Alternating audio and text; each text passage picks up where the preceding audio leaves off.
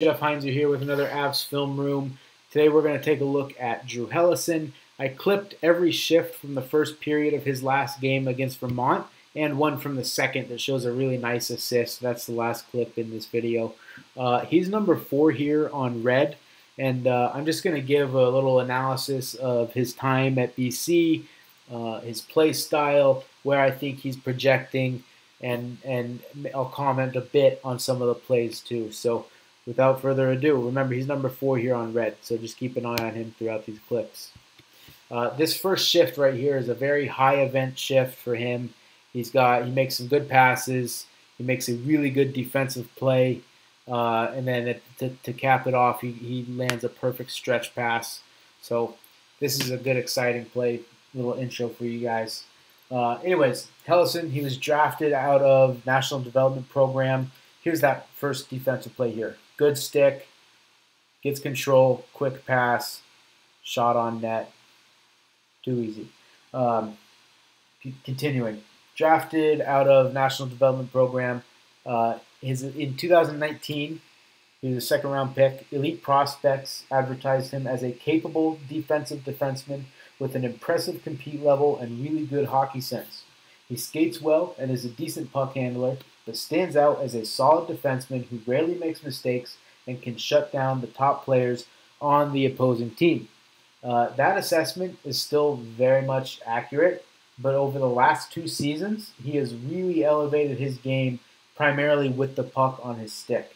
Now when he's playing, he looks super comfortable with the puck on his stick.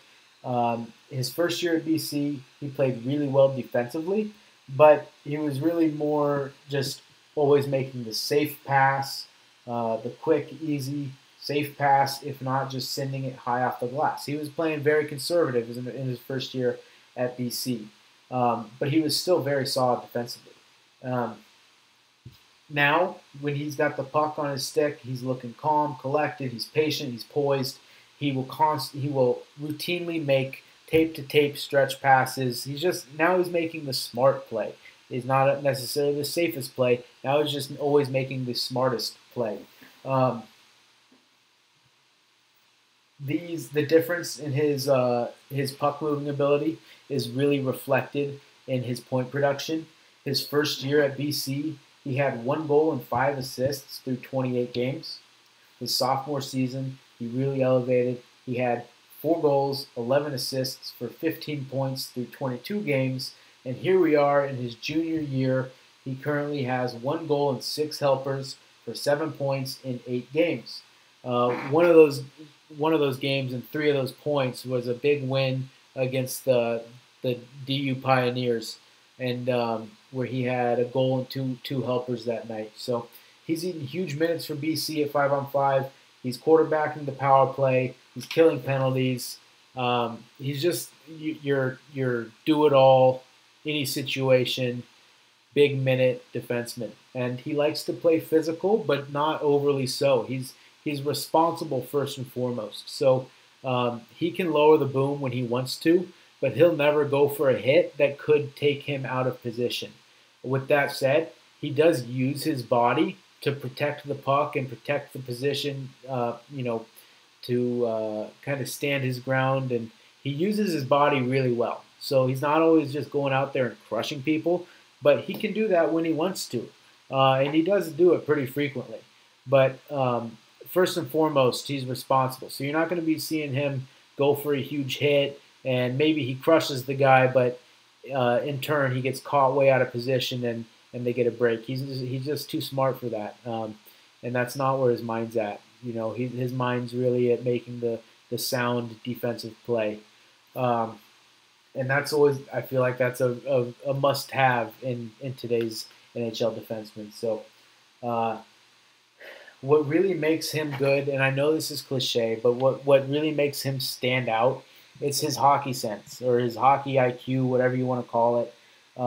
He is always in the right spot, and he does that by constantly staying engaged. As you watch him, watch his head here. He's always gonna be looking for where everyone else is on the ice, and he always knows where his teammates are, and he always knows where the opposing players are. He's always providing good support for his defensemen. Um, and the probably the most impressive thing that I watch him do, and he does it by uh, being smart, being so smart, and always being in position. But it's his gap control.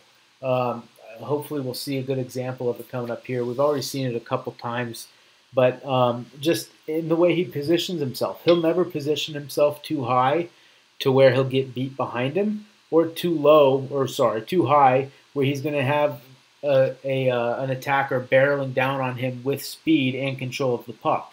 He's never going to give a player that much space. And in turn, he's also never going to be so low that he could possibly get beat behind him.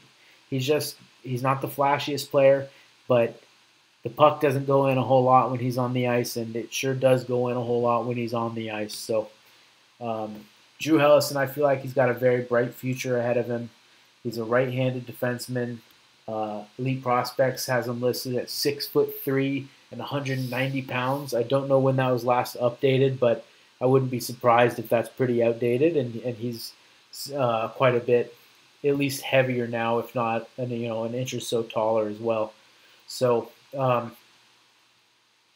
I think this is going to be his last year at BC. I'd be surprised if he doesn't turn pro after the season. He took a little cross-checking penalty there. That's okay. It happens.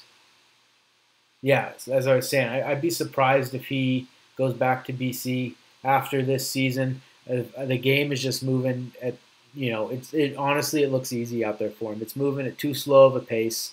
I don't think he would be challenged enough if he were to stay another year at BC.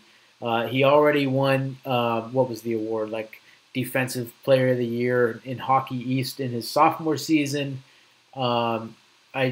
I just think it's time for him to take the next step, and I think we'll see him sign his ELC as soon as his college season ends this year.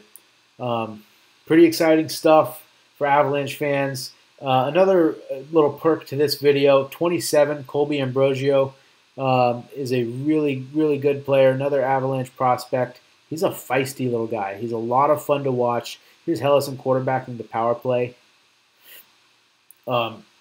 Ambrosio, though, he's feisty little guy. Number 27. He's always digging in the corners. He's always in players' grills after the play. He forechecks hard. He's really skilled. He's a really good skater. There's a lot to like out of Ambrosio, and it'll be interesting to see how he develops. But that's Drew Helleson for you. I'm going to let the rest of this video run. I think he'll slot in. That's the thing with Barron coming up and EJ still on the team. There's gonna be quite a competition, I feel like, for these right-handed defensemen. But I don't know. I got a feeling about Helleson. I think this guy's going to be at least a number 3 defenseman on the Avs, and probably a number 2 defenseman on just about any other team. So, but with EJ and Barron and Makar, I mean that's a lot of competition for any of the top 6 spots. But